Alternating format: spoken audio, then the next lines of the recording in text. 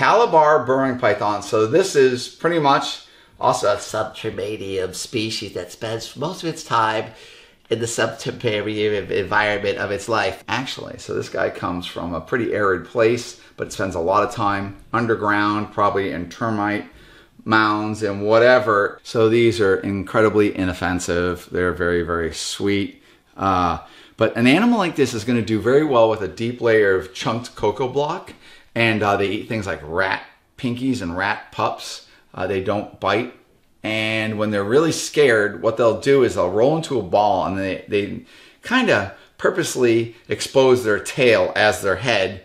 And I think the tail is going to take, you know, the wrath of, let's say, some would-be predator as it tries to disable it by attacking the head. But indeed, it's the tail, and it's a pretty meaty tail. But this animal is not being too scared. I'm getting tongue flicking, so that's actually great.